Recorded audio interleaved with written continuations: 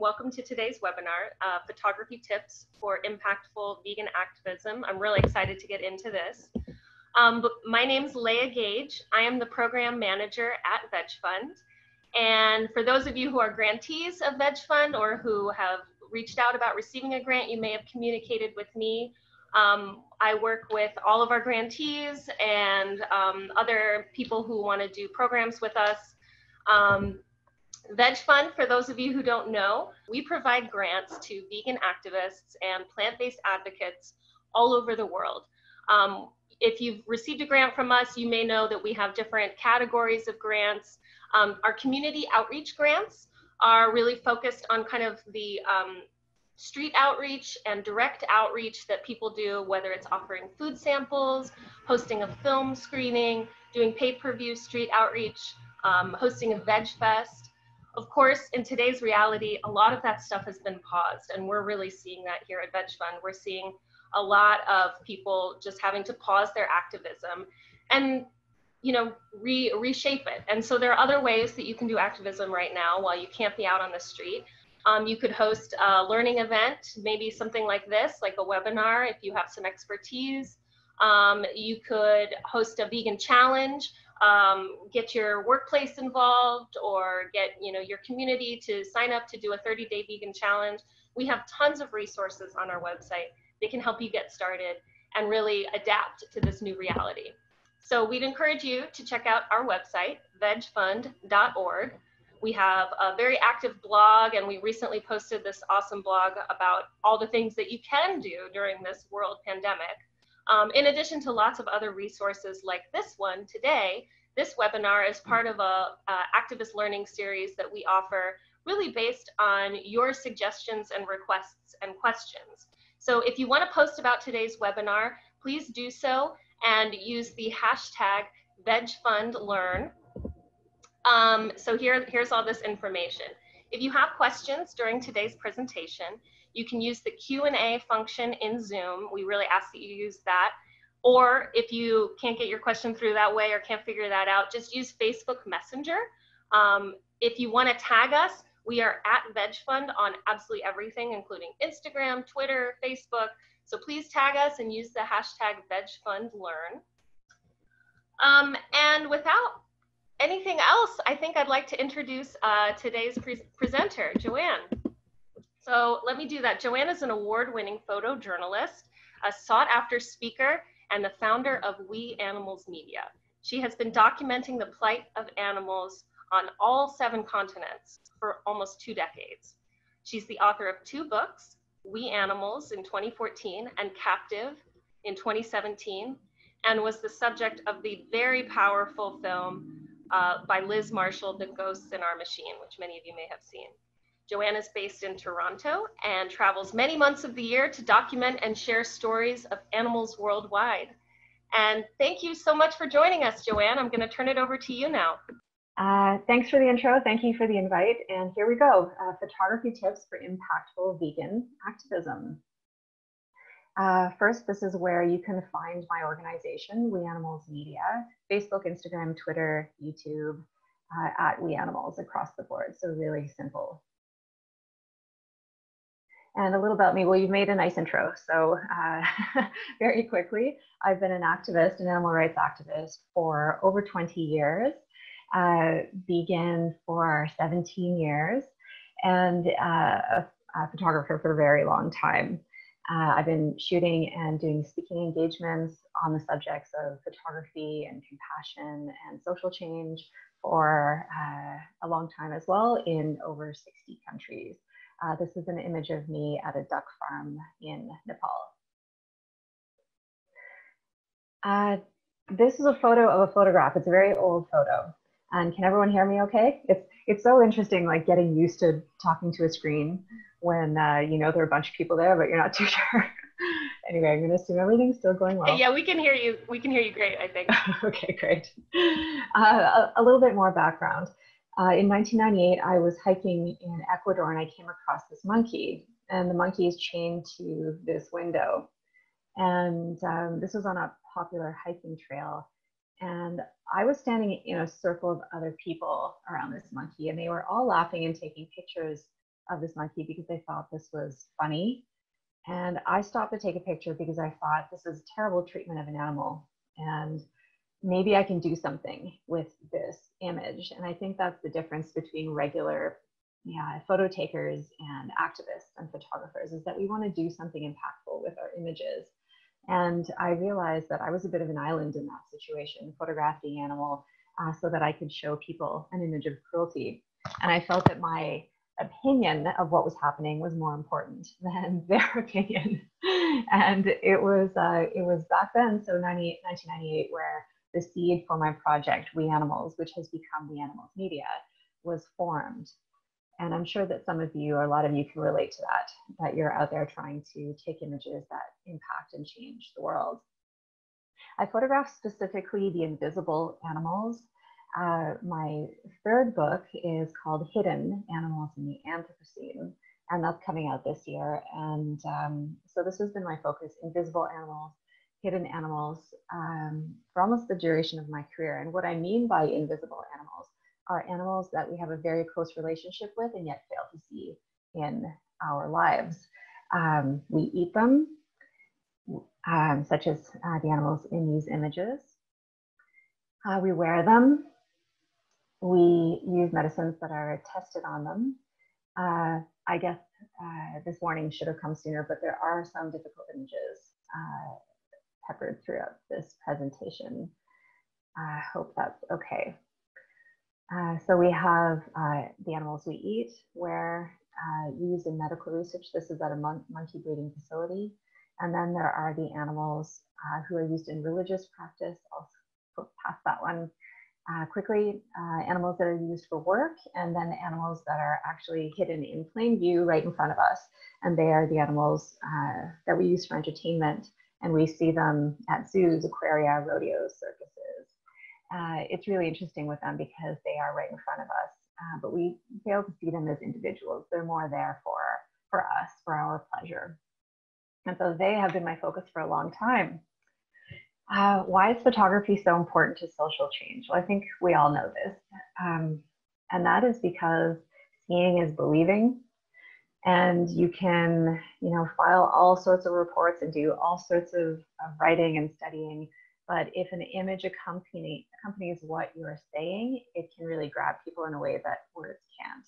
Images can engage and get people to empathize a lot quicker than words can. And so photography is a really, really important, a really important part of animal rights activism. And I also want to give this a little bit more context for all of the work you're doing, whether you're shooting veg pride parades or vegan food photography or animal photojournalism. Images shape history, and we see this time and time again. These are three images that are probably known to you. These are images that shaped the course of history. Both historically and today, photographs bring war home. As recently as a few years ago with the image of Aylan Kurdi, who washed up on a beach. That really furthered the conversation about refugees and immigration and what's happening. It galvanized people. We have seen that recently with George Floyd. That was a video that created instantly an international dialogue, and a very important one. And it was the same thing in 1863 with this image. This is Gordon. He was a runaway slave. And this was the first image of, little sign popping up there, okay. This was the first image of the physical effects of slavery that was published across the nation in the USA. And it galvanized people, and it started a huge conversation, and eventually helped, was part of the pieces of the puzzle that helped end slavery. So to belabor this, images are very, very important to what we are doing. Images are proof, not just of the bad, but of the good. And I know that's what a lot of you are out there photographing in your vegan activism.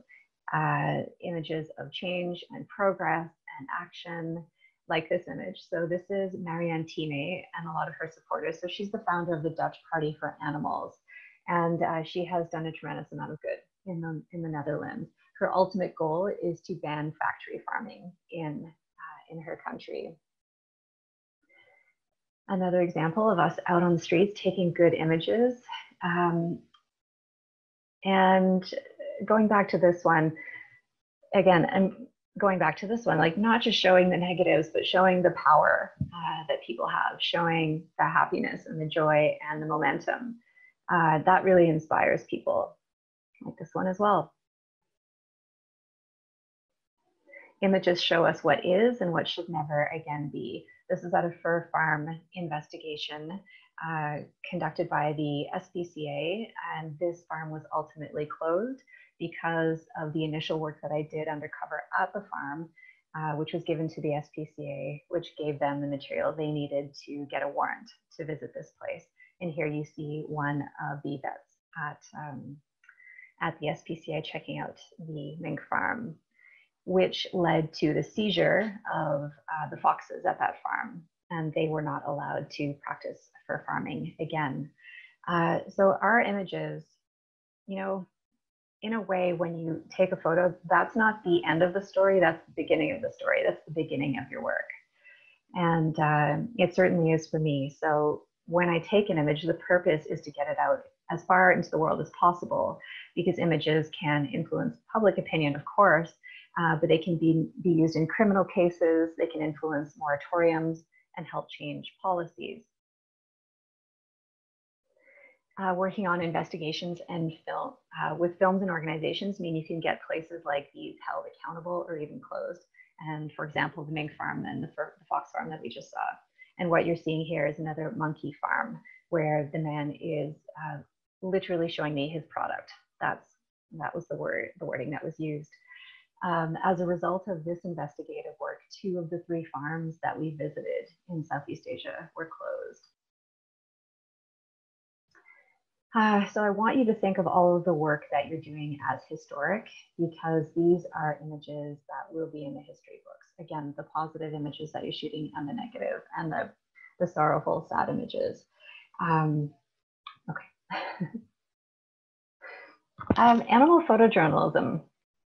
This is very exciting to me. The other day, I Googled animal photojournalism, and one of the articles that came up was 50 kinds of photography that you can do in your career. And not one of them was called animal photojournalism. There are other kinds of animal photography. There's animal photography, pet photography, wildlife photography, conservation photography, but these are different from animal photojournalism and animal rights photojournalism. And that's what a lot of us are actually doing.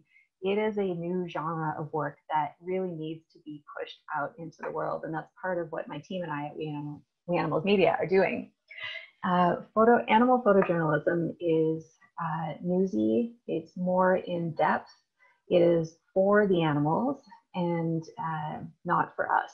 Quite often and historically with animal photography, it was for us. It was beautiful images of charismatic megafauna or companion animals that gave us pleasure. And what I'm so excited about with animal photojournalism is that it is for animals. It's to help them. It's to generate a conversation. And it's about bearing witness, of course.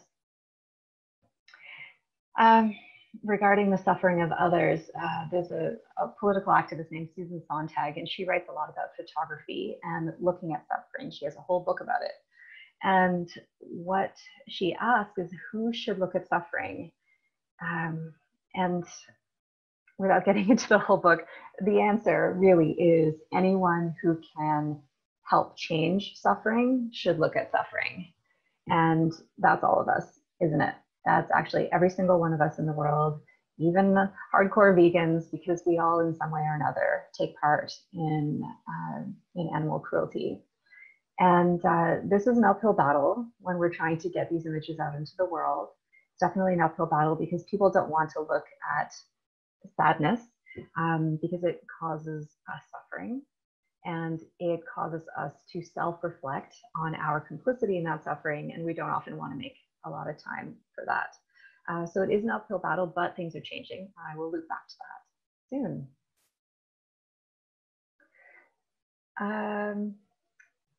Yeah, so for the most part, the general public in most countries is not ready to see the world through the lens of animal rights. Tying into what I just said, it is an uphill battle, but that is why we need all of us out there seeing the world through an animal rights lens, the way I do and the way that so many of you do. Again, coming back to belaboring this thing that like the work that we are doing as animal rights activists is very, very important, and it's historical and it's very educational. Some of the challenges when trying to get into mainstream publications with the harder images, at least, work is seen as subjective instead of objective or misanthropic. Subject matter is unimportant or unimportant compared to other animals or other issues. Media doesn't want to upset its investors and advertisers, and media can be inherently conservative. But these are all challenges that we're overcoming. Things are changing really quickly. As the field of ethology grows, we're understanding a lot more about animal sentience, all animals, not just wild animals, for example. More than ever, there are, media is changing. It's, people aren't just following the New York Times, they're following sentient media, and they're following all of these new kinds of media that are cropping up and are less conservative. So it's exciting to be in animal photojournalism right now because there's more and more space for our work. And part of our job is to identify and speak about the fact that there are billions of animals that we're using every day. But we can't feel that, can we? A lot of us just cannot comprehend a number like that. And so it's important for us to give a face and sometimes a name, if we can, to the animals in our pictures. I'll loop back to that as well and give examples like this. This is Echo, the turkey. So going back here, this was at the Ballarat sale yards in Australia, and there were 32,000 sheep that went through the sale yards that day. But then always coming back to the individuals who are in these systems. That's one of my priorities. And we can do that when we're photographing animals and people, like who are the individuals taking part in things? Who are the animals caught in these systems? So this is Echo. Echo was rescued by Farm Sanctuary. And individualizing the masses is really important because then we can connect, be it an animal or non-human animal. Again, so showing numbers. Showing numbers is very important because we want people to understand what an industry looks like. So this is a barn with 2,500 young turkeys. And then here is one individual. This is an upsetting image. Here is one individual in that 2,500. And what we don't know about turkeys is that in confinement like that, they peck at and injure each other quite extensively. And this was not a bird who was in the sick bay. This is not a bird who is going to be extracted from this group and euthanized or anything. Like, this is a bird that's going to slaughter and who will be eaten along with all of the others. I promise the presentation isn't all hard.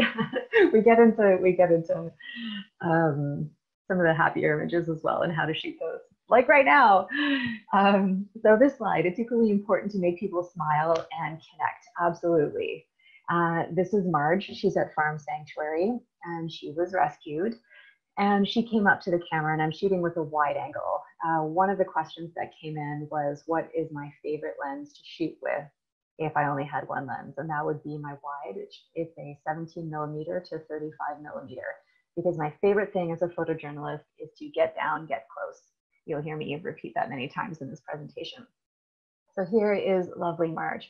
We don't get to meet the animals who are eaten, so it's important to show them. And yeah, and so back to humor, making people smile. This is Prince, and that is his head of celery. It's called a head of celery? I can't remember.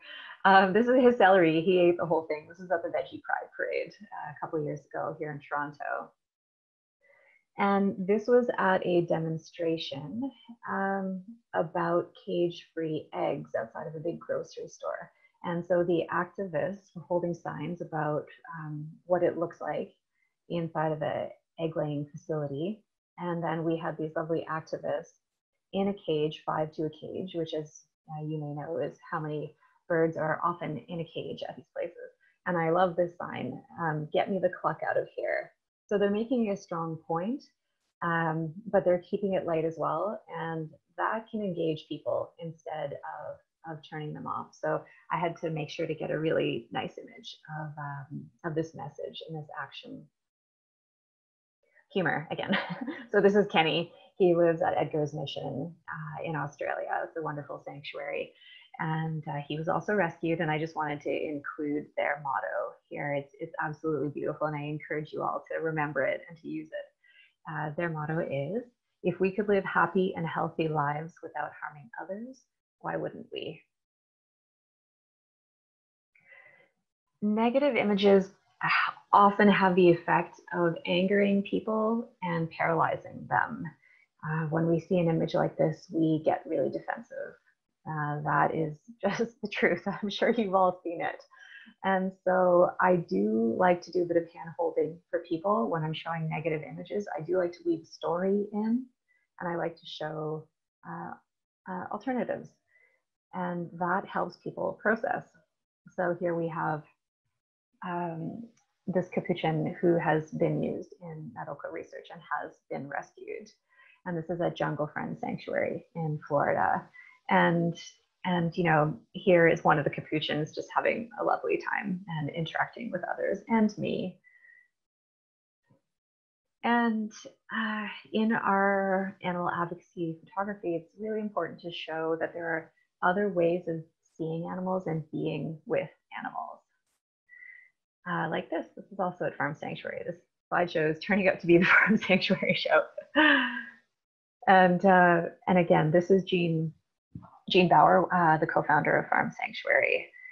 These two are actually quite similar images. I'll go back.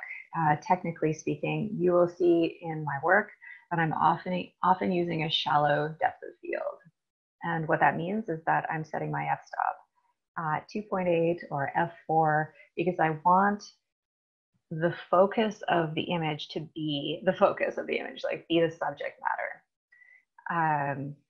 Be the subject matter. That was not well said. Like I want these two and that sweet little kiss to be the focus. And I don't want anyone being distracted by the trees in the background. So you want to drop the focus out of the background. So that's why this is shot at f4.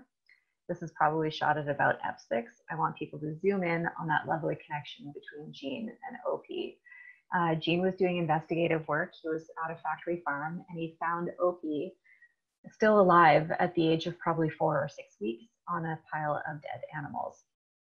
And OP was left there to die, but Jean picked him up and put him into his car and was one of a team of staff who nursed OP back to health. And OP had 16 lovely long years. I love this picture because, again, people cannot imagine that you can have this kind of relationship or even this kind of interaction with such a large animal. I mean, often we only see these animals on our plates, right? And so it's good to remind people that these are animals that have a face and a name and a personality, and complex personalities, of course. So you've seen some individual standalone images here, and I'm going to show you a few more of those, but I'm going to move into storytelling and photo essays. So photos are important, but stories are better. And sometimes you'll get an image like this, and the whole story is in this photograph. You see exactly what's going on. Words are not necessary. There's an individual in the foreground. There's an industrial situation in the background. So for me, this is one of my most successful images, and it has certainly been seen by millions of people at this point because people just connect. This ties back to what I was saying earlier about get down and get close, wide angle lens. Those are my favorite images. This is a calf who's 20 minutes old. She's still wet from birth. And this image is quite similar to the last image. There's something in photography called the rule of thirds. It makes an image more dynamic if the subject matter is not right front, not center of the image. So here, this is a rule of thirds. The bottom third is the rabbit, and the top 2/3 are of action happening in the background, and that's exactly what's happening here. The image is quite clear. You see a newborn, and then you see where she is being put. Rule of thirds, again. I didn't even mean to put those 3 rule of third images in a row, but here we are. So this is also another image that is quite clear.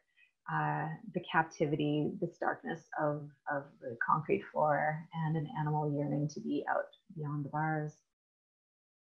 But sometimes images need a little bit of writing and storytelling, and the poignant moment brought into the image, not through the image itself. It needs words, and that's where you can write and storytell and ask a lot of questions. When I'm shooting, I'm asking lots and lots of questions, because sometimes that's where the magic happens.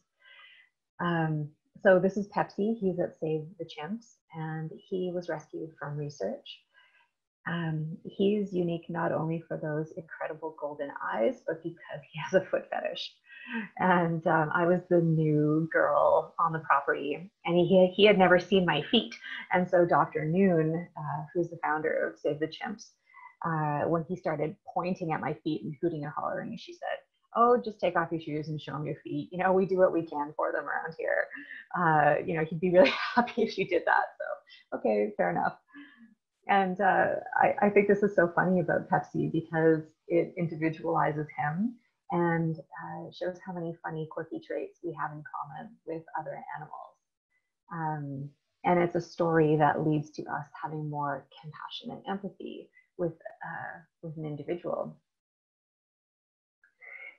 This is also sort of a regular photo. It's no big deal. It's a dog in a car. But what makes it more interesting is that Abby was at a vet school for the first year of her life. That's where she was born, and she was a test study.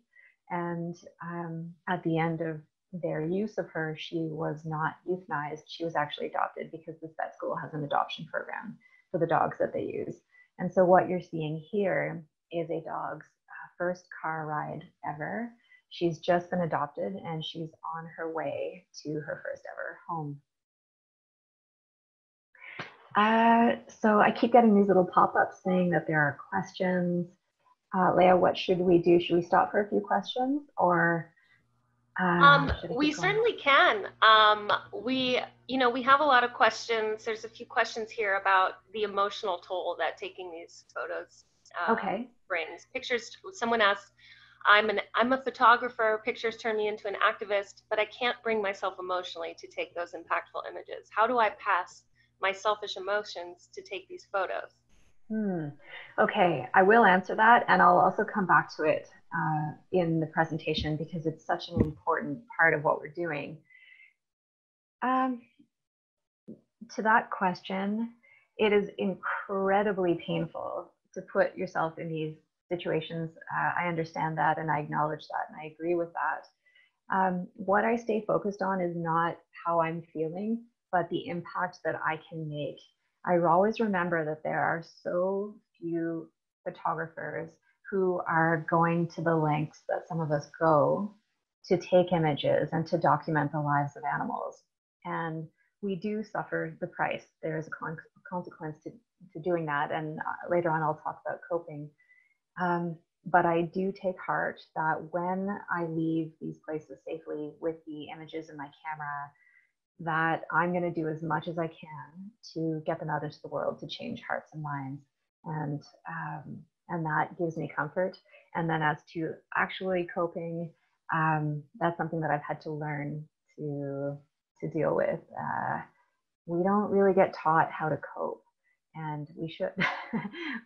That should be like something that we're taught, you know, when we're young, for all things. And self-care, but I'll loop back to that soon. Is there another question I should answer before we keep going? Let's keep going, and then we'll come to some of these questions a little bit later. Yeah. Okay. Thanks, everyone. I'm really glad that there are questions coming in. Yeah. About your photography, when you're photographing anything, really, one of the keys is to staying longer and looking farther and moving around. What we are shown, we go out into the world, and I'm going to turn my phone over, it keeps beeping. We go out into the world, and what we can see is right in front of us. And for example, that is illustrated by this image here of Luke the elephant who's performing. I bought a ticket to go to this circus to document. And what I was seeing is what everyone else was seeing, which can only go so far in terms of impactful imagery. And so what I did is I stayed around and I asked questions and got access to the back. And this is where Luke is chained up when he's not performing. And this is a much more impactful image. We see, you know, something deeper, something more interesting, something that's more about him. The previous image is a lot more about us and our performances and what we like and what people do. And then this is very much about him. He's chained up, he's swaying back and forth. The zoom is covering the right, for me, is covering the right side of the picture. I'm not sure if you can see it, but what is there? Yeah. People can see it? I think so, yeah. Okay. Well, what also makes this interesting for me, this image, is that there are 3 women with their babies just having a chat, like literally ignoring the elephant in the room. They're just standing there like, how could you possibly not be enthralled by an elephant or concerned by this concern about this massive animal? And that to me is really telling. And that is where animal photojournalism becomes really interesting, I think, because these are sociological studies. Coming back to telling a deeper story. And again, you show up, you get a ticket, you go in, and you're taking the same image that everyone else is taking. So how do you make the image more interesting? I liked the pointing in this image. I think that's interesting. I like that Kiska, the orca, is clearly alone, but there's so much more to the story. So when I found out about Kiska and did some research, I found out that she was caught off the coast of Iceland with other orcas in 1979. Guys, she is still there. All of the other orcas died. She has been living alone in this tank. And interestingly, this tank is called the Friendship Cove. And so that's just like the layers get deeper, it gets more grotesque. And as the facts behind her life are illuminated, the image has more weight. So she's been there since 1979. She was impregnated 5 times, gave birth 5 times, and all of her babies died. It takes her 1 minute to circumnavigate this tank.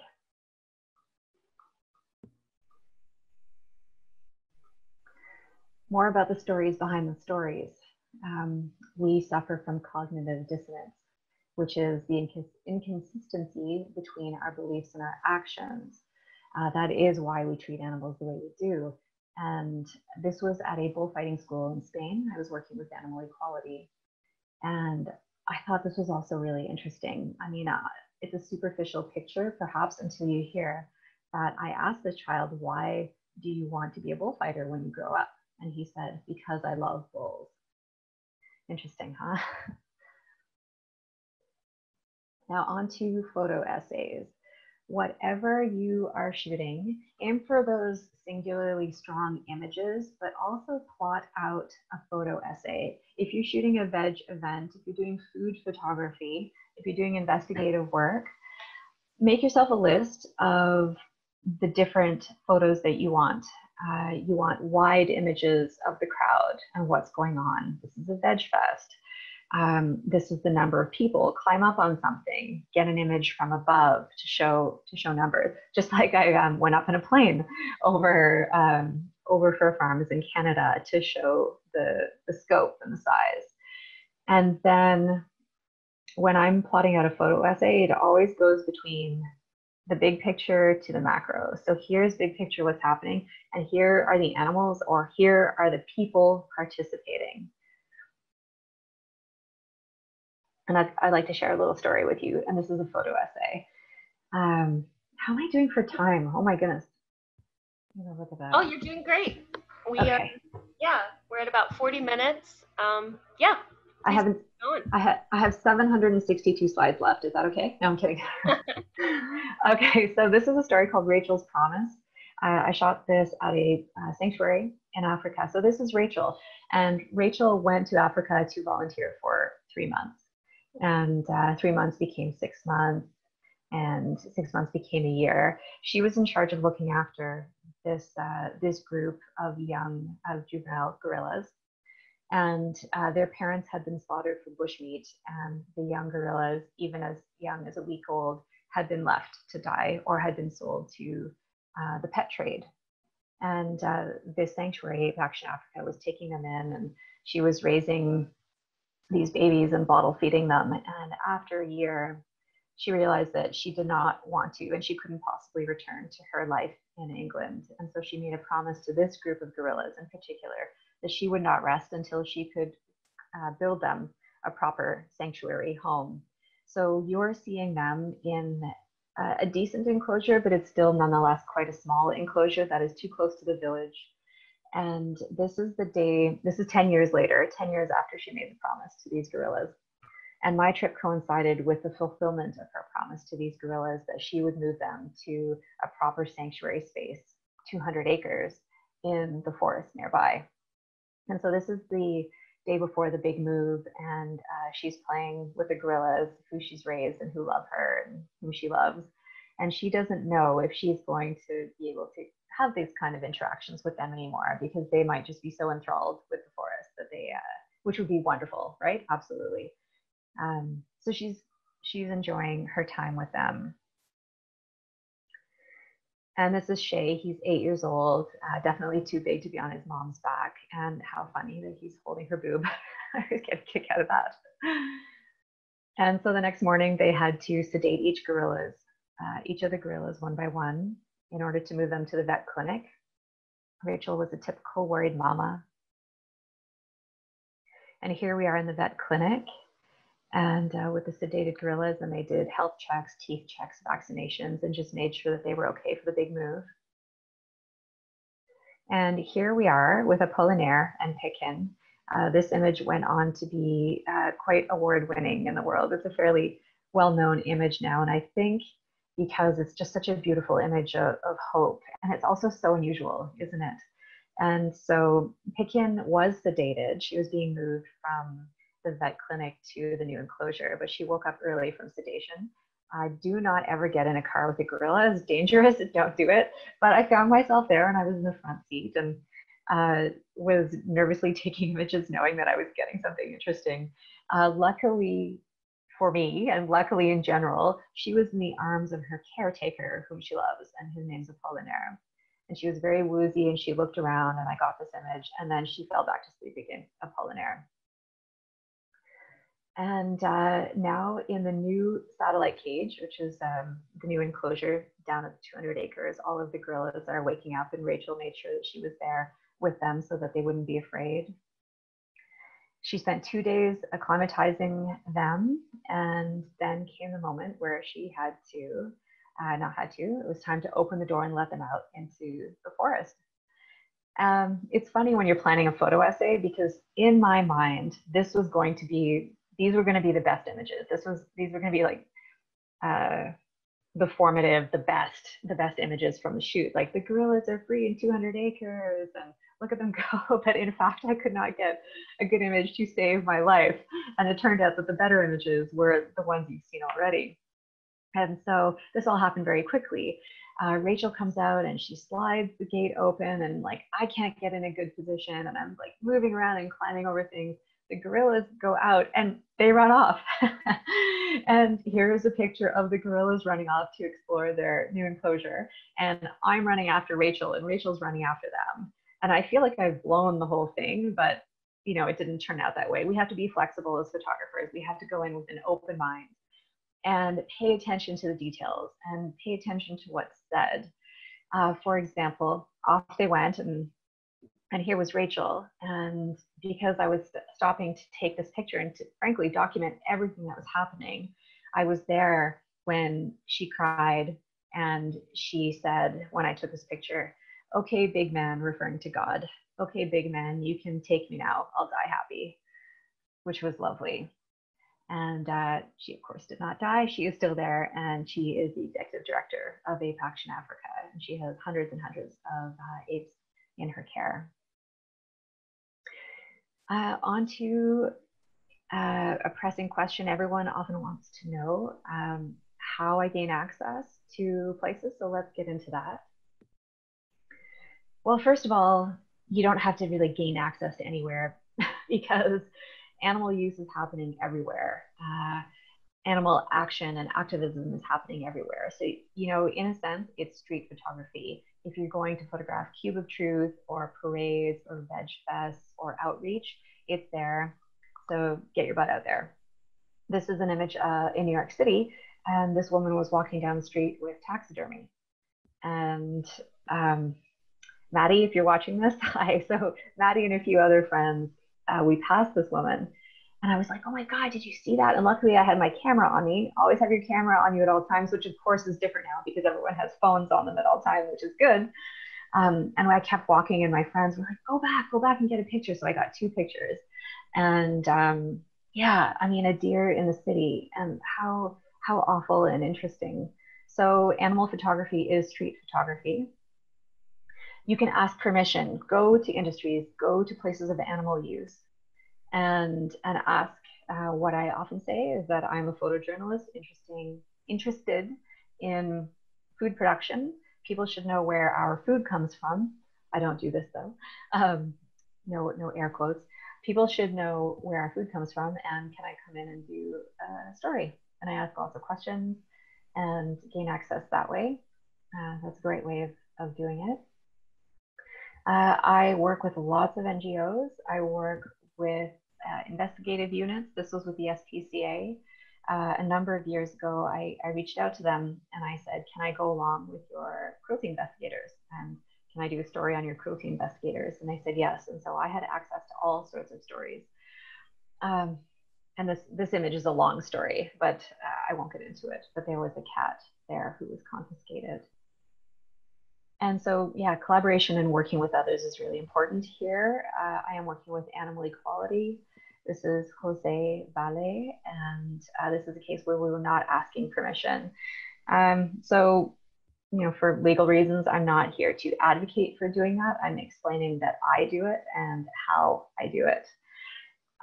So, as you probably know, a lot of these industries are not open to people like me because they are incredibly cruel and filthy places. And if the public knew how animals are kept, they may not be so willing to part with their money with the products that are produced from these places, products being the animals and their secretions.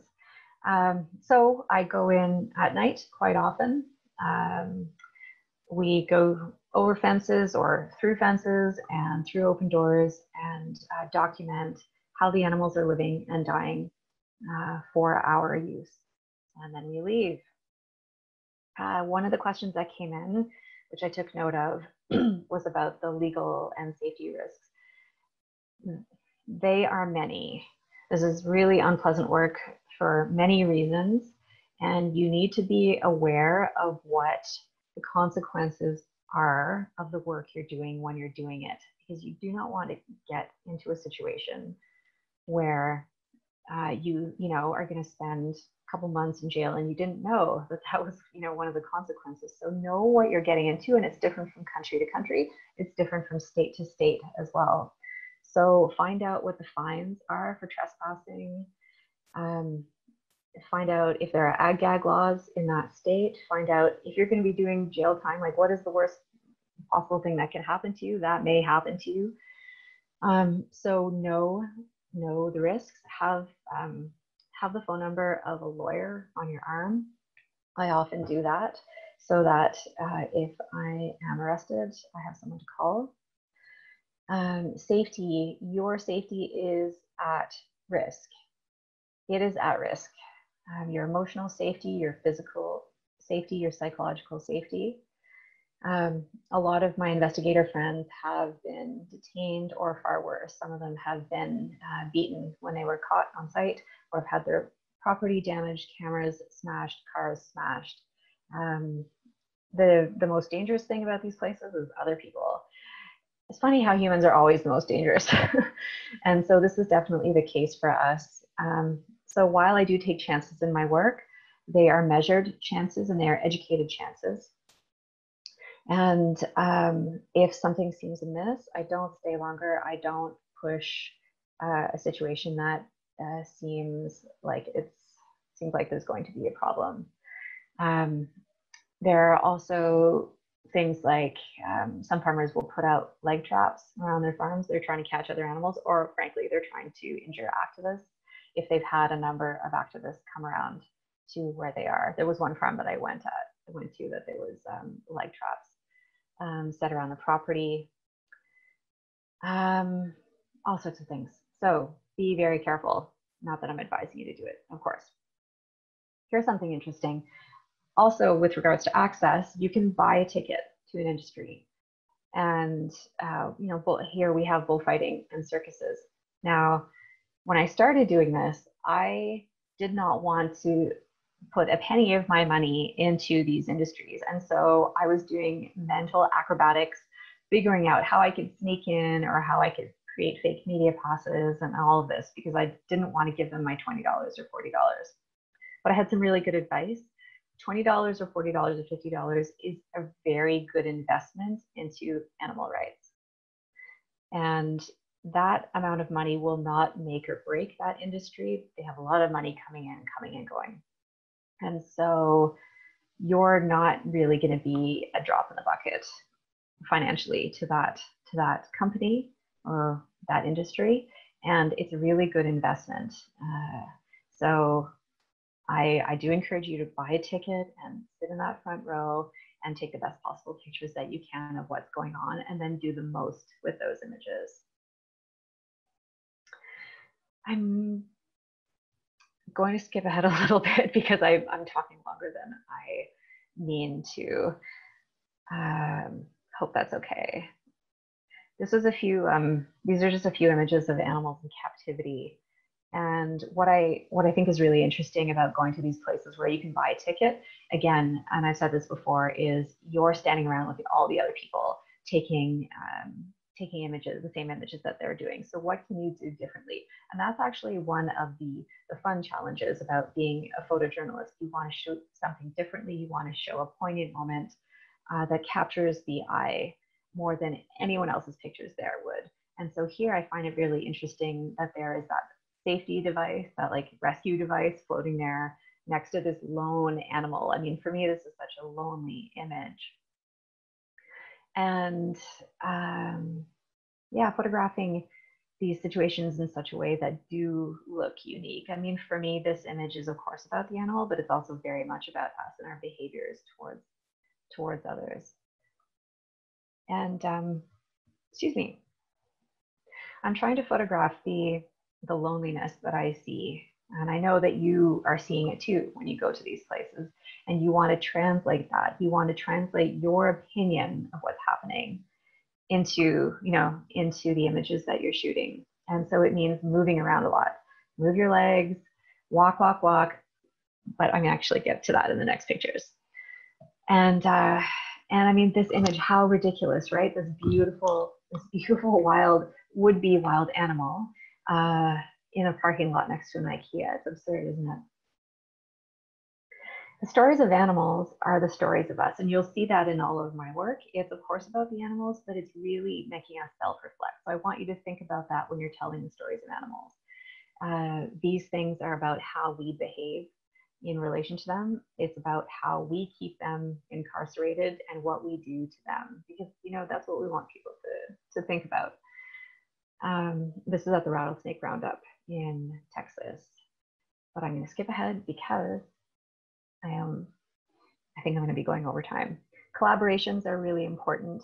So if you're out there taking good images, taking images of animal stories, my suggestion is to work with an NGO who can support you and can help with the marketing strategy and to get the images out farther.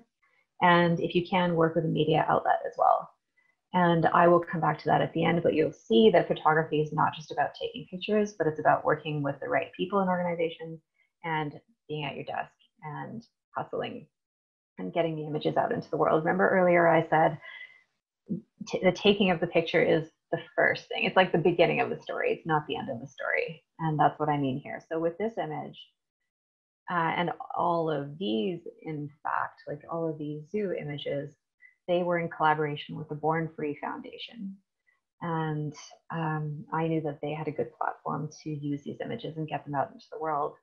And then I made a book out of these images called Captive. So, you know, it's about thinking strategically. It's not just about taking good pictures, but thinking strategically and working with good collaborators. So with those collaborators, is there funding to help you get the work done? Do they have a good marketing strategy? Do they have a good vision for what they want to do with the images? Is it realistic? Is it executable? Is that a word? All things that you want to think about even before you start on, before you embark on a photo story. Most importantly though, guys, is to show up, is to get out there and take a lot of pictures and get out there where there are animal stories happening and practice. And now we're going to go into some techniques on how to take better pictures. And but I can't emphasize this enough, guys. Like, you have to just get out there and inconvenience yourself and go farther and push farther and get out there into the world to show up and take those pictures. So some techniques. Before I get into some techniques, should I pause?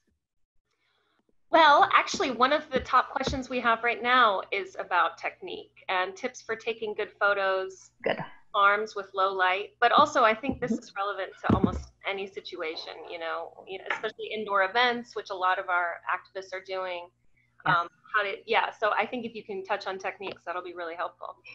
Okay, maybe some of you guys are wishing I had gotten to that sooner, but I love storytelling, so I always start with that. Okay, on to some techniques.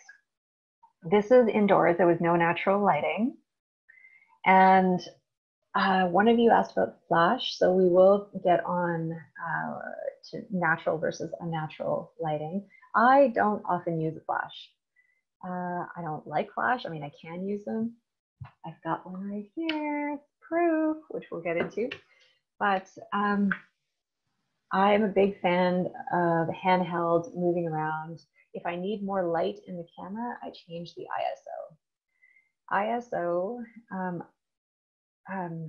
allows you to change the amount of light coming into the camera. It's a button that we often don't think about or even know about. And in the old days, when it affected film, there were always these warnings against not increasing the ISO too high because it would make your images grainy. And with the older digital cameras, it also made your images grainy. But cameras are a lot smarter these days. And if you invest in even a semi-decent camera, you can move that ISO, which is usually set as a default at 200 or 400, which is meant for bright days. You can bump that up really, really high, and graininess is affected quite minimally. And if you do end up with a grainier image because your ISO is at 1600 or 3200, that's okay. I think that's okay. This is a grainy image. This is an image that was probably shot at about 3200 because the light was low at this rodeo. And this is all natural light. And by natural light, I mean, I'm not adding light. No flash, no strobes, no nothing. So I probably shot this at about 3200. And for me, this is an illustration of moving around and moving your feet. So this is a very unusual image for rodeo. I had shot the thing to death. I had been there for days and I felt like I was photographing the same thing over and over. So the minute you stop seeing good images, you need to move. You need to climb on things, you need to go under things, you need to walk 10 steps, you need to turn 180 degrees, and you will see new things. And I've been doing this a long time and I still practice that rule. I literally have to tell myself, oh my God, I can't see anything else. Like, okay, Joe, move your feet. And that's what happened in this picture. I started walking and all of a sudden these cowboys were up on the rung sitting above me. And I thought it was really interesting that here's this animal that we turn into leather. And he is just being, whacked. He has no autonomy. He is wrapped up in all of these bars and these chutes. And this guy has a red shirt And then you see these boots that are made of the animal, above the animal. And so because I had moved my feet and I had stayed, new situations revealed themselves to me, like this one. And also images can be sociological studies, which is, what we animals is. And for me, that's very exciting. This is also an exercise in moving your feet. Sorry, it's like an overexposed image. It's not very good, but it's like a really, really old image shot on film. And so I went down to this thing called Woofstock, and it's a celebration of dogs. And, for the most part, it's really, really good. It's a lot of fun. But they have this thing called the Stupid Dog Trick Contest. And had I been down in the crowd, I would have been taking the same image that everyone else was. So what I did is I actually creeped up onto the stage and I photographed this guy's stupid dog trick, which is to put his dog's entire head in his mouth, which obviously no one would really like. Like probably this dog didn't really like that. And I think it's really interesting that not only did I catch that, but I caught the reaction of everyone. Like we just don't think critically, do we? And that's so interesting. All of these people are laughing because like it's supposed to be funny, right? It's a stupid dog trick. So I found that interesting. So this is another example of move your feet. Always keep moving around. You'll get better images if you move around. Stay longer. Take time. That's another thing. If you're going to some veg activity or some parade or some anything, if you budgeted 2 hours, stay 4 hours. If you're going to somewhere where animals are used, if you budgeted 2 days, go 3 days. Because things will reveal themselves to you and different events and different circumstances. I went to this rodeo and I think I was there for about 4 days. I was honestly losing my mind because it was just so upsetting. But the longer I stayed, the more I saw what I was getting and what I was missing. And it was later on in that shoot that I ended up in the rodeo and the back side of it, in the shoots, that's what these are called. And I ended up getting this image, which is an image of utter dominance, isn't it? With the rope and the fist and the bars.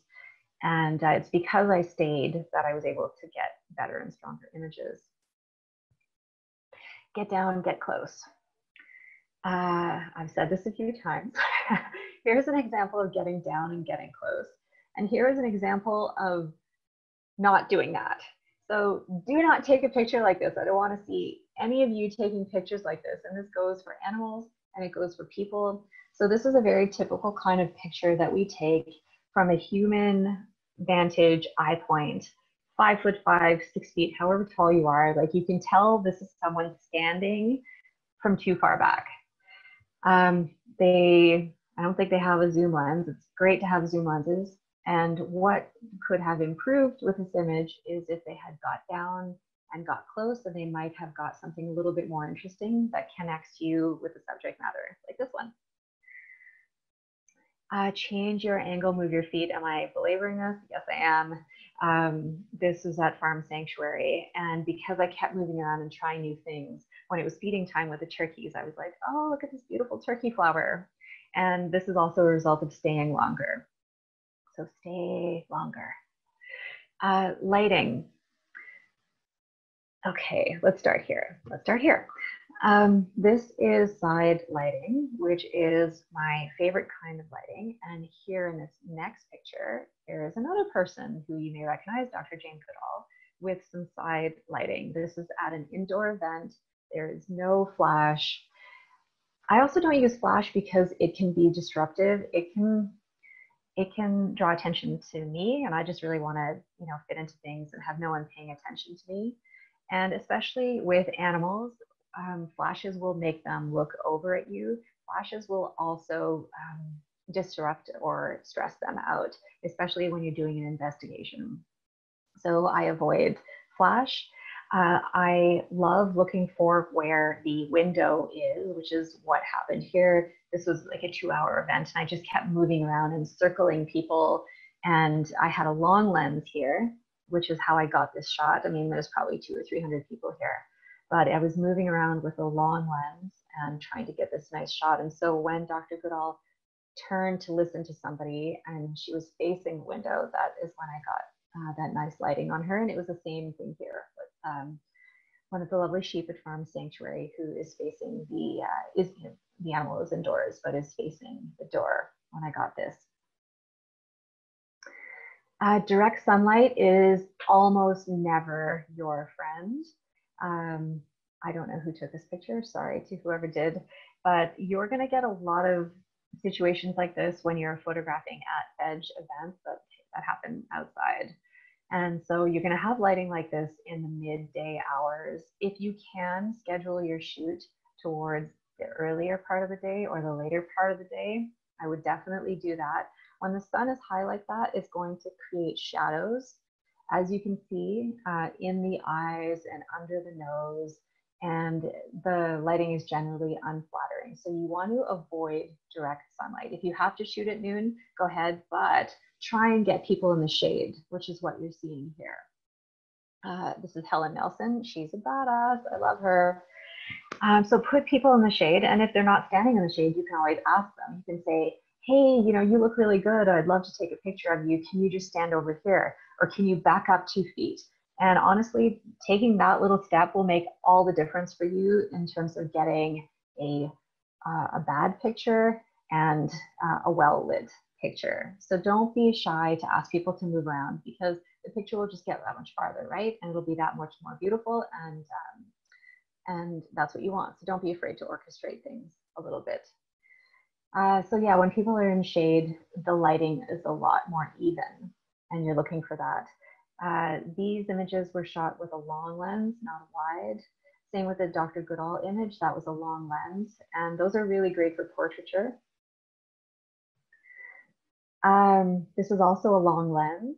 This is a dark background, which will often serve you well. Like, let's go back.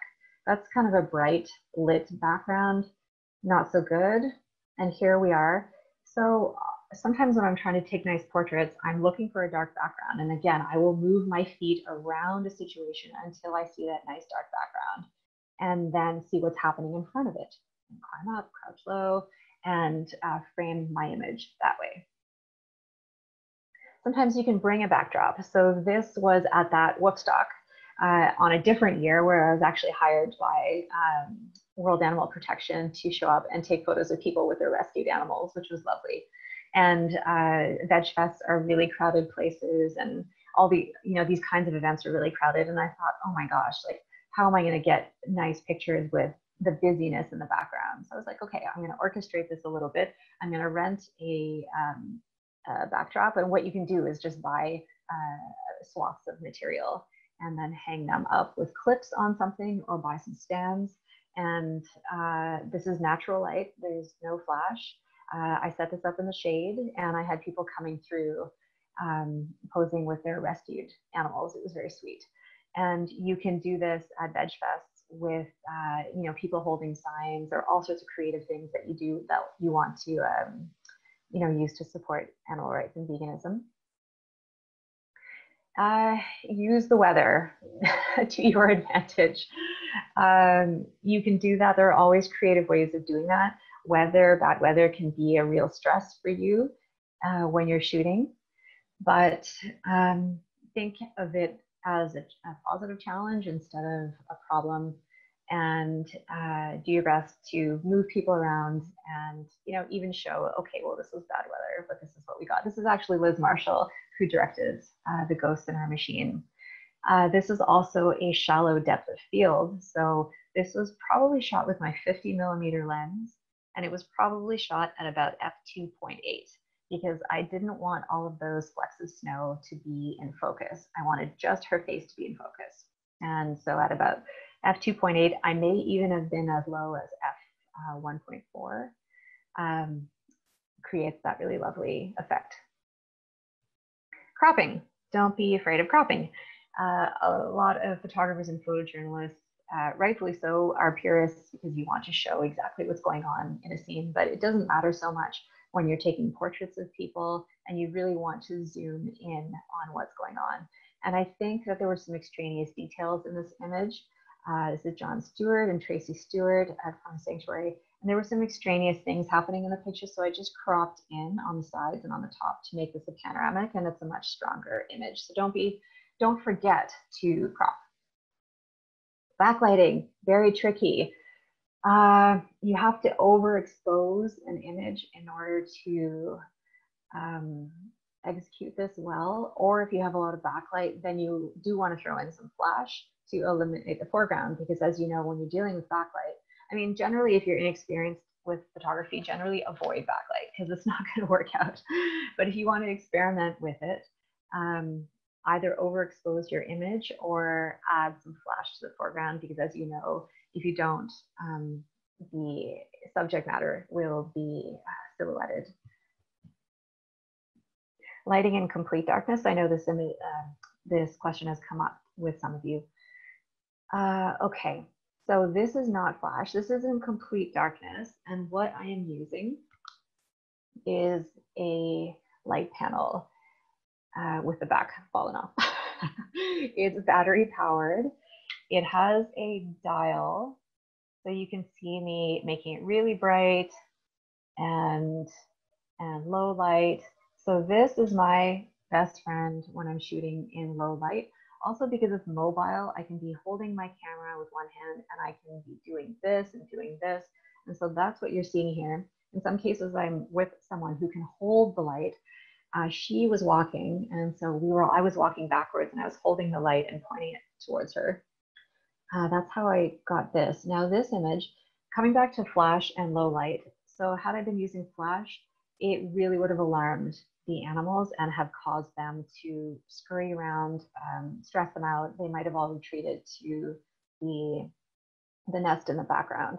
And so I was very quiet and very careful, and I took my time, and I took this exact light panel and I put it on top of the mink cage and I rested it there. So that's why you're seeing lighting from above. And then with my 50mm lens, I put it against the caging, because you can see how small the cage is, like the openings between the cage. Like, had I been farther back, I would have been photographing the cage and not the animals beyond it. And I didn't want the focus to be on the cage, I wanted it to be on them. And so the lens was right against there. And so you can't see, that's what happens. You can't see the cage in the foreground. And you can see the cage on the sides, which I wanted. And then I stayed there. And I stayed and I waited for the animals to settle down. This is a mink farm in Canada, and the mink kits are huddled up to their dead mother. Here is an example of working with animal equality again. And this is Sharon, and she's holding one of these light panels. And so this was a case of me using existing light or available light, no flash. I guess it's kind of funny, the wording we use for existing or available light, which is often classified as like, you know, what's coming in through the window or what the sky is doing. But this is also considered available light. She is creating available light for me. And I really liked that this was side lit and not lit from me, because had I been lighting the situation from where I was standing, it wouldn't be so interesting. Like, what would be lit would be the side of the sheep. And by the way, these two animals were rescued. This was an open rescue a few years ago. So f-stops. This is a shallow depth of field. This is how you want to shoot portraits, unless you really want people to see the detail in the background, which often you don't. This is at a sanctuary called Leilani Sanctuary in Hawaii. This is also a shallow depth of field, and this is a lovely man with his rescued cat in South Africa. And so this was also probably shot with a 50mm. It may have been my 135. I can't remember exactly how close I was standing to him, but it is considered a portrait with a dropped depth of field, which is a shallow depth of field, which is shooting at around 2.8 or f4, so that the background is not there. Because when you drop the background, the foreground comes into focus and you give attention to the subject matter. And so larger depth of field is when you're setting your camera at f11, f16, f22, you want everything to be in focus. And so I wanted the rescued cow's nose and that little fly to be in focus, and I wanted the eyelashes to be in focus, and I wanted the trees in the background to be in focus. High f-stops also lend themselves really well to bright days. It manages light better when you're shooting at f11 or f16.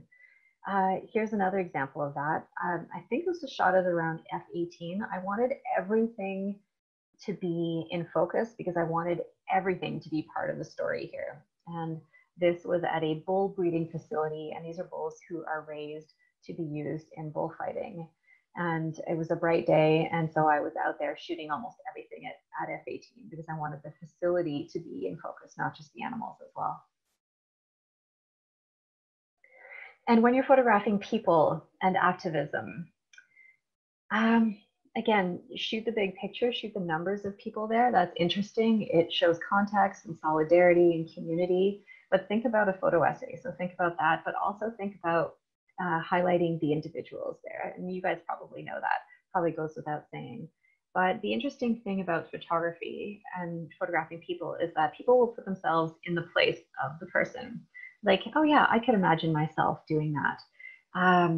And this is true with rom-coms. This is true with songs. Like, you know, for example, when you have a heartache, like you think every love song is written for you in your heartache. We impose ourselves and where we are psychologically into the things that we're listening to and into the things that we're seeing. And so it's really important to show activists and show people speaking up and show their commitment because it creates solidarity.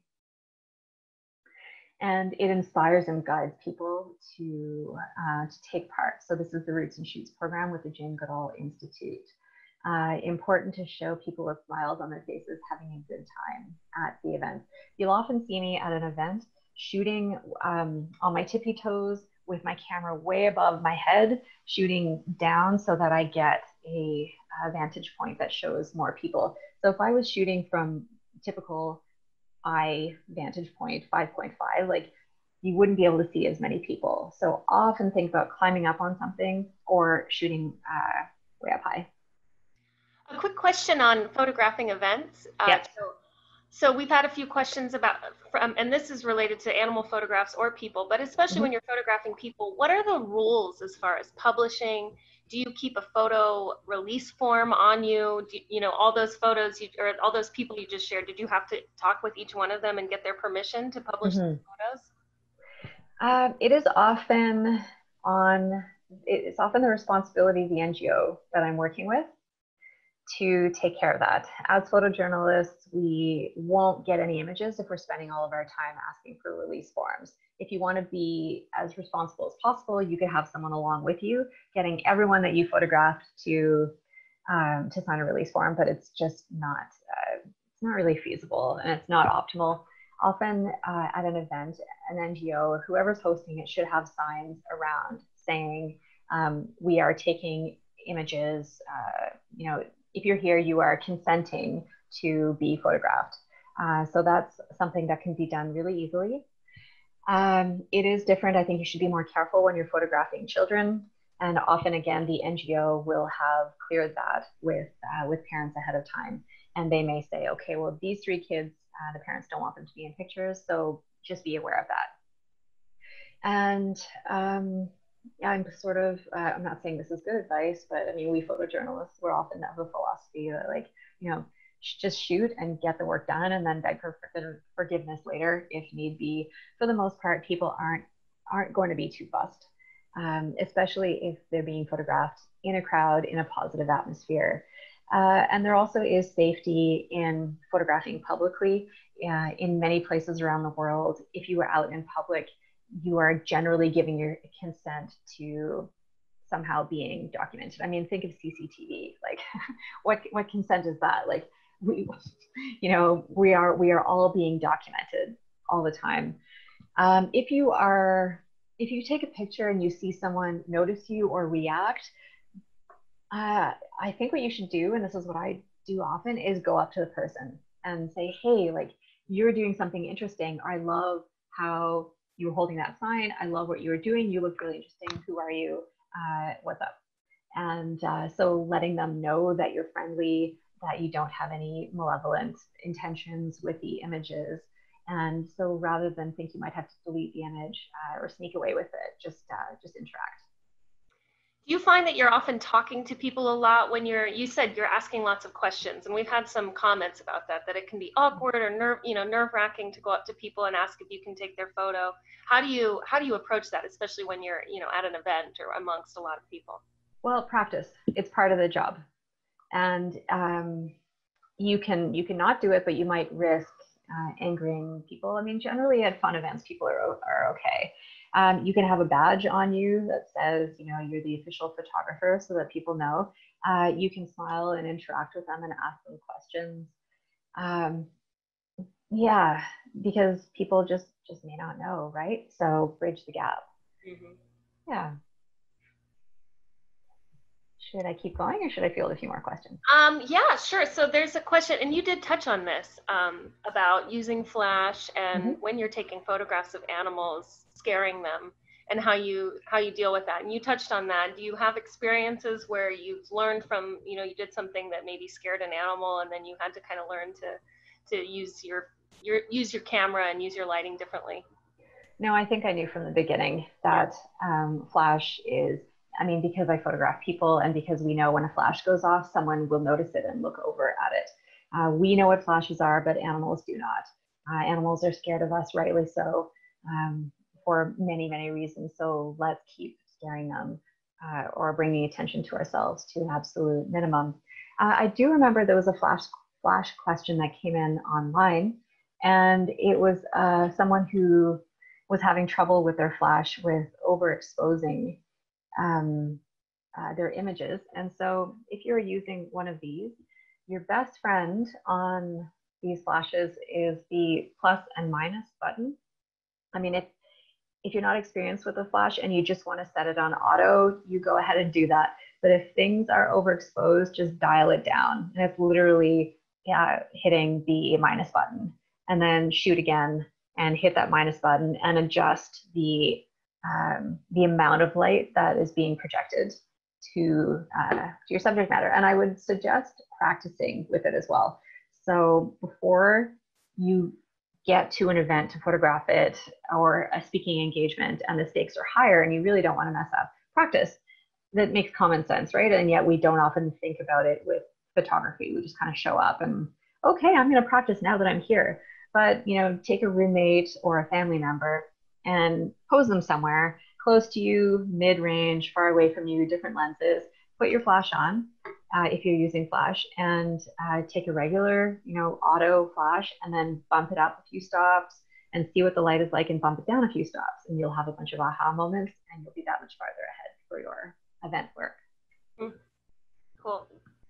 So one question that's been bumped up is, when you're in these situations with activists and you're in an undercover situation even, do you ever put your camera down and get involved? How do you deal with that? And also even just like at an activist event or a protest, how do you bridge the gap between being a participant and being a documenter of it? Well, when I'm at a veg event, I'm participating because I'm marching in there. I'm there to support it. I think like just by virtue of being there and there with your camera, you are taking part and you are supporting.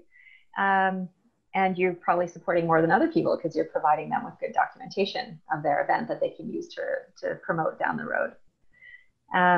As to investigative work and participating in an open rescue, for example, I'm there in the capacity of photographer, and that's why they brought me. And often when you're there with your hat, your camera hat, wear that camera hat and do that work as best you can, because you have a very small window of time to do the best possible job. And so I tend to not get involved with what's going on around me, and I document what's going on around me. I saw that we only have about 8 minutes left. I need to fast track through some of these slides. I'm actually going to skip a number of them so that I can answer some more questions. Do you think that's a good thing to do? Yeah, absolutely. Yeah, let's keep moving forward. We still have 171 people with us, so we're clearly interested in what you have to say, Joe. Oh, great. These next few slides are about how animal rights photography does not exist in a bubble, and it shouldn't. It does and should overlap with other issues. So we have labor issues and human rights. We have environmental issues. So these are all things that you can incorporate into your work to make it that much stronger. Okay, so coping is a big question for people. It's almost the #1 question that I get asked all the time. So I have listed for you here 3 books that are fantastic books, especially the book here called Aftershock, Confronting Trauma in a Violent World, a guide for activists and their allies. That's written by Patrice Jones. And my copy is absolutely dog-eared. I've referenced it so many times. So do take note of these 3 books. Invest in a onesie. Onesies can be really cozy and make you feel better about the world. And this is an image by one of our We Animals Media photographers, Julie O'Neill, Nurture Joy. Now, how do I cope? I cope a number of ways. I know, and you know, that things are dire for animals, and that's why you're an activist. That's why you're out there in the world taking pictures and doing your best, because you know that things are dire. But just because you know that doesn't mean that you need to live in that emotional state. It doesn't help me, and I suspect it won't help you if you are draining your energy all the time because you're so sad about what's going on in the world. So we can use those emotions, sadness and anger, to inject us with the energy that we need to go out and create change in the world. I used to live in that sadness. I was doing too much investigative work, and I was eventually diagnosed with post-traumatic stress disorder, and I was treated for that. But I had to learn to focus on the best that I can do every single day, and focus on joy and being happy, and just not always thinking big picture about how bad things are. Again, we know how bad things are. And so what can I do every day? For me, action is catharsis. If I feel paralyzed by the sadness of the world, I try and do something. Even if it's one small, tiny thing, I try and do that and focus on that. And I had to train myself. This isn't something that I was like, la, la, la, okay, I'm going to change everything. I'm going to focus on joy. I'm a happy person now. No, it's a muscle that you have to exercise to focus on hope, to focus on change and good, and to be okay with that. Something that I learned recently about empathy and compassion, and us activists, we talk about empathy all the time, and we need empathy, and empathy is a good thing. We should continue to talk about it, but there is a difference between empathy and compassion, and it's that empathy can be really draining. When you put yourself in someone else's shoes, it can lead to burnout, and it can burn you out really quickly. And we know that in animal rights, the movement is a difficult place to be because it's such an uphill battle and there's so much suffering. And so if we're empathetic all the time, it can be destructive, whereas compassion fuels you. You can feel compassionate, and it energizes you to activate, to be an activist. And I encourage you to read more about that and about mindfulness and that kind of philosophy and way of being in the world. So I do study Buddhism, philosophy, and mindfulness, and that has also helped me tremendously to cope with the world that I'm in and the work that I do. I'm so glad you mentioned that too, because we just did a webinar with Melanie Joy, and she talked about that and the need for us to take time to not always put ourselves in front of horrific images, and to be kind to ourselves as activists so that we can continue the work that we're trying to do. Yes, exactly. I'm going to skip through some of this storytelling because I have too many slides. We'll just get to the end here and I'll answer some more questions. So again, focusing on hope. I do think that the future is getting brighter, and I focus on that.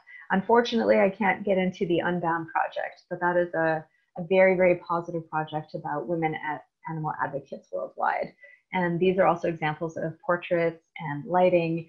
This is Carol J. Adams. She's facing a window, so that was on purpose.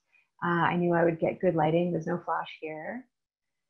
Long lens portraiture is what you're seeing here.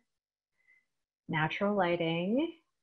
Anyway, sorry that I had to skip through all of these wonderful people worldwide. it's also really important as photographers and storytellers to focus on the good. Again, not paralyze people with just the bad, but what are the actions happening worldwide to make the world a better place? So here you've seen animal rights philosophers, sanctuary founders. These two women are part of the Black Mambas, so they're part of an anti-poaching unit. This is the Save Movement founder, Anita Krines, animal law. And so we photographers can help support all of these other efforts by photographing them, which is really, really exciting. So skipping through, I wish I could tell you all these stories, but I can't. And some of these industries are really difficult to access, like puppy mills, for example. Like, good luck getting into a puppy mill, but there are rescues that happen from NGOs. So here I was photographing the rescue of 110 dogs from a puppy mill. This was with Humane Society International. So I do recommend to you coming back to collaboration. Reach out to NGOs, ask them what they're doing, tell them that you can provide them with good free images, and do that. You can shoot at shelters.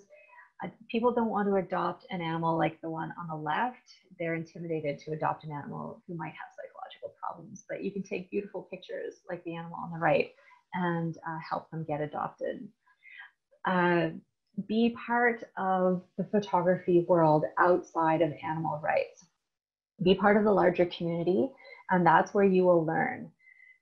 Look at what the masters of photography are doing and study their work and imitate their work, and from there you will get better.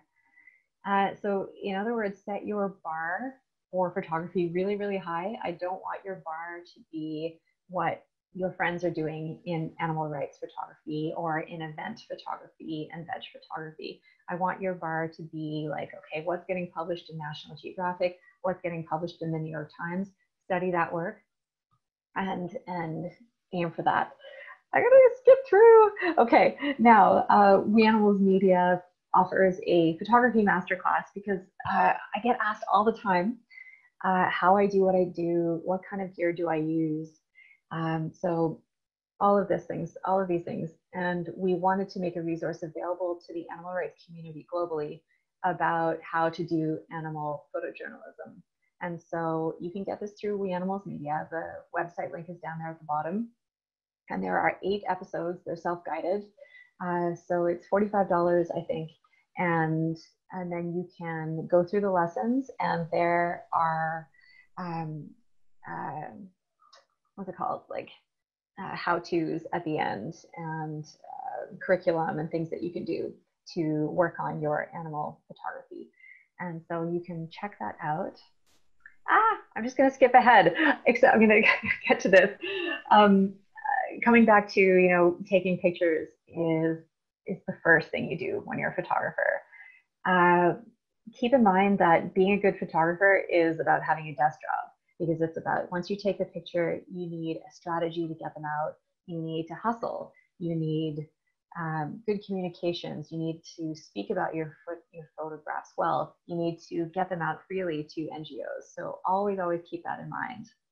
Editing, fundraising, emails, planning, all that stuff. How are we for time? I really need to wrap up, hey? Yeah, well, I think you can close out, and then we still have people here, so if people want to ask questions, maybe we can stay on a little longer. We're at the hour and a half. But okay. Also, your presentation's done a beautiful job of answering a lot of people's questions as we go through. So please continue, and then we'll end with some questions. Okay, well, to wrap up, in order to help as many animals as possible, I wanted to make all of my work and our contributors free to anyone helping animals. So journalists and media and NGOs, activists of all kinds. And so we created the We Animals Archive. There's 12,000 photos and video there that you can use for your activism. But also what's really exciting about the archive is that we are bringing on new contributors. So as you continue to improve your animal photography, we're going to be accepting more and more photographers and more images. And so you are absolutely welcome to reach out to us and to let us know that you have some really strong images of something that you would also like to share with the world. And we would get those up on the archive and make those available. A along with all the work that's there already. So that's the archive. And I think I'm going to end on this quote. Coming back to compassion and empathy, this is by Andrew Boyd, and I thought this was quite beautiful. Compassion hurts, or rather, as well, empathy hurts. When you feel connected to everything, you also feel responsible for everything, and you cannot turn away. You must grow strong enough to love the world, yet empty enough to sit down at the same table with its worst horrors. And that ties into Buddhist philosophy as well, and mindfulness, to remain empty enough to show up and to bear witness. And that's what we're doing as photographers. We're showing up to the good and to the bad and to the efforts and the stories of change and progress. We're showing up to document and to sit at the table with that and to know that it's happening, but to create change. And action is catharsis. And I think it's pretty great that any of us with a camera are people who are taking action. So you can feel really, really good about that. As hard as this work is, you can feel really good about the fact that you are contributing in such a significant way. That's it, guys. Awesome. Thank you so much, Joanne. So we did have a bunch of questions from folks who want to learn about becoming a photographer and making their living. Yeah. And you touched on a lot of what goes into that. And also, I think maybe your masterclass would be of interest to budding photographers who are kind of getting their start. Yeah. Can you talk about that at all? Yes, I'd love to. So first of all, hustle. You don't become a photographer by taking good pictures. You become a photographer by hustling and learning all the time and being an entrepreneur and creating partnerships and collaborations. I don't think you can expect to make a living as an animal photojournalist right away. I certainly couldn't, and I had to and wanted to be a photographer in my own right, making money to pay for the documentary work. And as I built a reputation in the documentary world, there was more funding coming in to that. And so it takes time. You can certainly start a Patreon once you've built an audience and built a bit of a reputation. I wouldn't jump the gun too quickly on starting crowdfunding for yourself if you don't have the start of a reputation yet as someone who's doing good work for animals. And so you have to hustle, you have to practice a lot, you have to shoot a lot. And in the meantime, do the other work, like do the work that pays for the stuff that you want to do. I had to do that for a long time, whether it's a serving job or a desk job, or like it was for me, I was doing food photography, wedding photography, event photography. Do that and hustle, make connections, talk to a lot of people. Part of how I got so ahead in animal advocacy photojournalism is that I called everyone. I called every NGO and I was like, I like what you're doing. Can I document it? I can do it for free. And I did that for a long time on my own dime until NGOs started saying, hey, can we hire you to go out and shoot something? Or maybe they couldn't hire me, but they could pay for a flight and pay for Airbnbs and that kind of thing. And so don't expect things to move really quickly and work really, really hard and form collaborations. Excellent.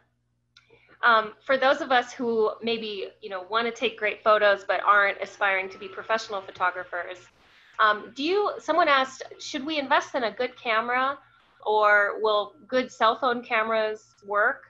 I think most activists, they're taking, when we ask for people to submit photos, they're using their phones. Do you have like any quick tips on using or a good cell phone photo or a good cell phone, camera that you think works well? I don't, because I am not skilled in camera photography. And probably a lot of you are way more skilled than I am with not camera photography, phone photography. And certainly the things that I've talked about exposure can be worked on, and zooming and all that. Like you need to practice those things. But I think that a course on phone photography would be for someone else to deliver. And I know there are a lot of you out there who are really, really good at it. And you can invest in a good camera, and it doesn't even have to be that good. Like if you want to buy something used with a zoom lens, that's a great way to start. So buy something used and not something high end. People often make the mistake. They're like, I want to be a photographer, so I need all the gear. You don't need the gear. Start humble, get something cheap, get something used, and start with a lens that maybe is a zoom like at 24 mil to 85 mil or something like that, which gives you a little bit of range for both wide angle and portraiture zoom. So start with that and practice, and don't upgrade until it's warranted. And until you're taking better pictures and you're like, okay, well, my skills are now exceeding the capacity of this camera. And so at that point, I would say, invest more money in a camera. Okay. Well, you've taken so much time to put this together, and we really appreciate it. I think a lot of questions about lenses and about technical issues can probably, if people want to take your master class, I think that's probably going to be a great place for people to learn more about that. Would you be willing to share your presentation with us so that we could publish this with some of the notes that you have about exposure and things like that? Yeah, absolutely. My pleasure. Also, before I forget, while we still have some of you here, I'm going to ask my colleague Fabiola to put in the chat box a survey. It's just a quick 2-minute survey that we use to find out what you thought of today's webinar, whether you thought it was helpful, if it was too advanced, if you needed more information. It's a quick survey, and we trust us, we really look at these surveys, and we're interested, as I'm sure Joe is, and how it went, so that we can improve and do better next time, and also offer more topics that you're interested. So yeah, looks like Fabiola just put it in the chat. It's a type form, and it's really short, and we'd appreciate your time. There was one other question someone had asked about a favorite lens, and I did want to answer that. Oh, great. Because it could be useful to you. My favorite lens is a 17-35, which is a wide angle. And so you might be wondering, well, why is she recommending that when she's also talking so much about portrait photography? And with a wide angle, you can get closer and zoom in and get those close-up pictures, but you can't do the opposite with a really long lens. And so ideally, I like a 17-35, something wide, so I can capture big picture stuff, and so that I can go back to that basic tenet of get close to subject matter. And so if I wanted to get a portrait with a wide angle, I can go up to a person and set it at 35 and still get that portrait.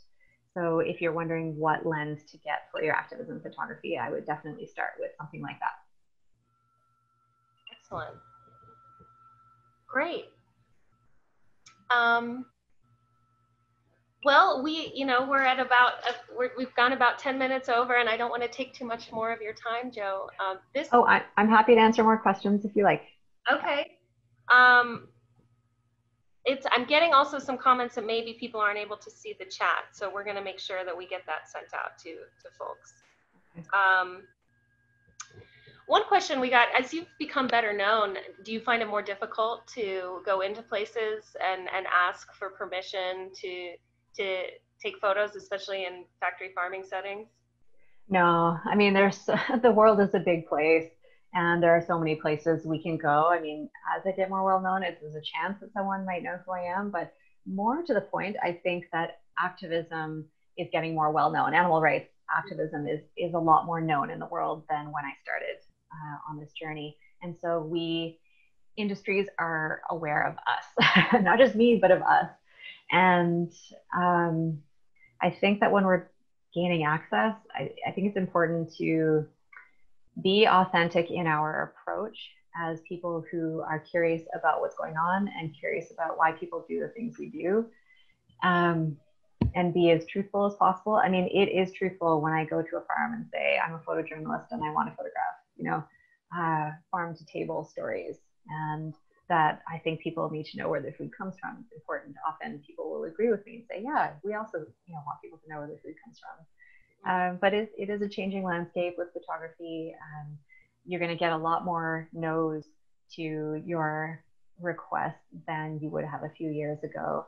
But that is why we're going to have to keep evolving and why we're also going to have to fight for access to these kinds of places so that they are not hidden industries that we can't access. We're going to have to fight ag gag laws.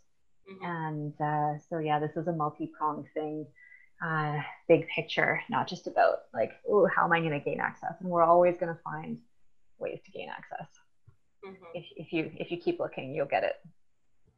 Well, and I appreciate your point about partnering with other organizations. I think sometimes we as activists can feel very isolated, and, you know, as you said, just make a million phone calls, you know, use your time to reach out to people, and eventually you'll make a connection and maybe can work together on something, whether it's an event or going and taking photos. Yeah, and NGOs will often say yes because they need good photography to show what they're doing, whether they're using it as in a criminal investigation or whether they're using it to promote their fantastic efforts. Somebody asked, what camera do you use? I don't know if you've shared that yet. Oh, I use Nikons. I use older, not mirrorless. Why am I hesitating on this question? Because I don't want anyone to think like, oh, I need those cameras. So okay.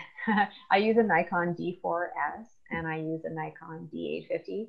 And actually, you can see one of them in this picture with this sweet little baby climbing all over it.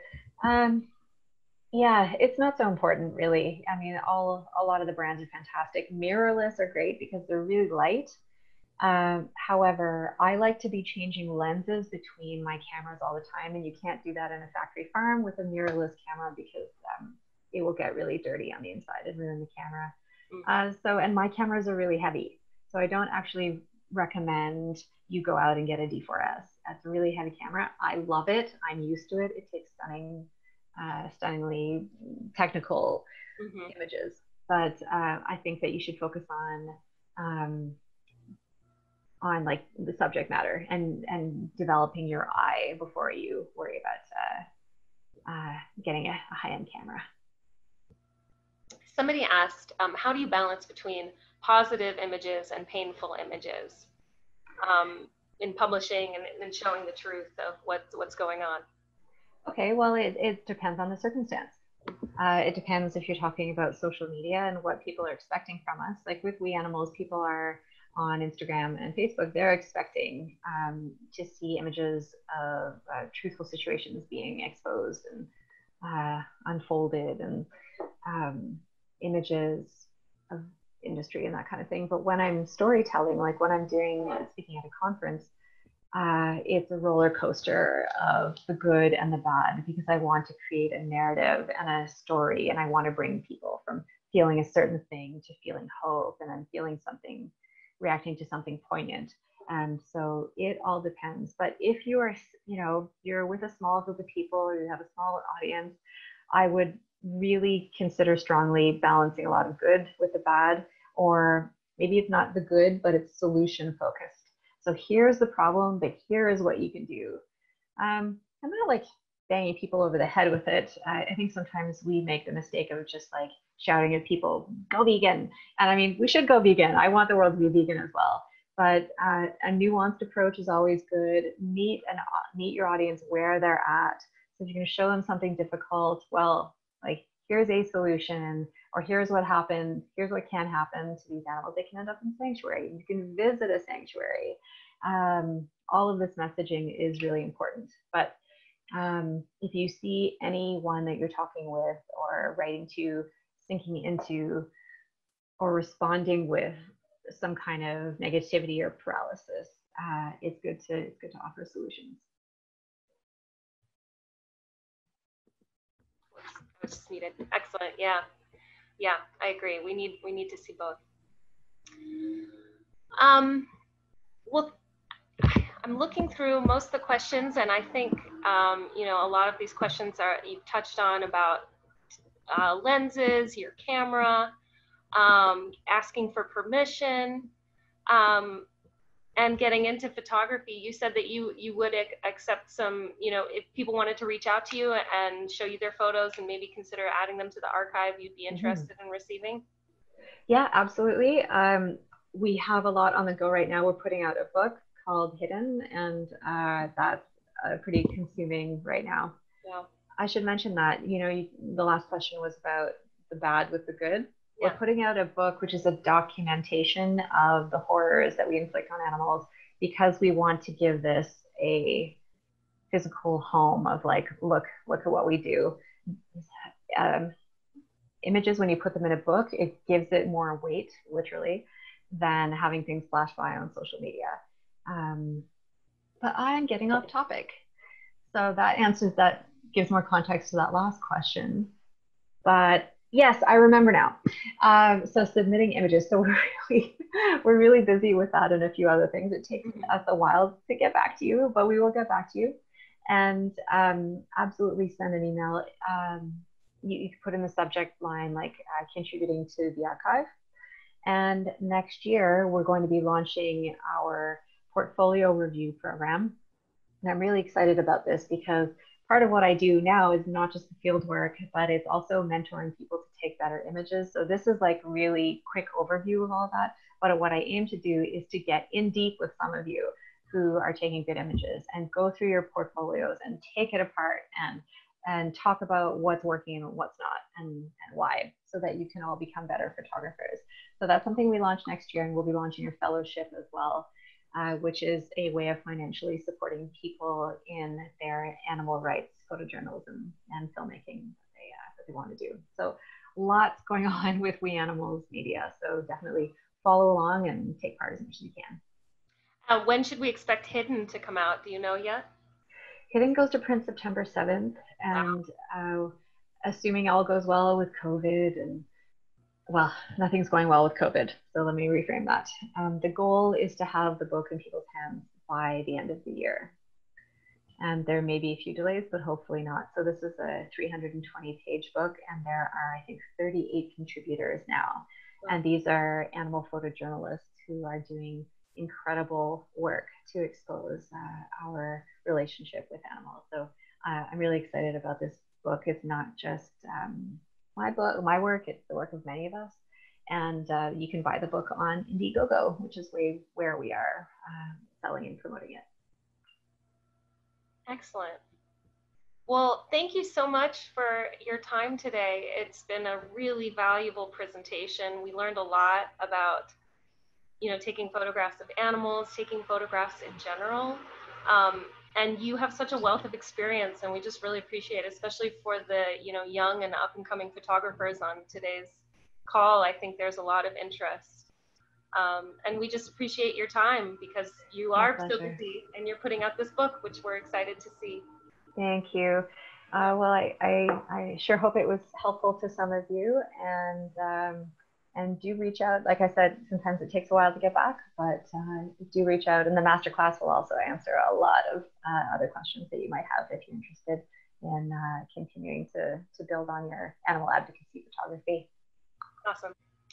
Well, again, I'll just make a plea to those of you still here to please fill out our quick survey just so we can get your feedback and find out what you thought of today's webinar.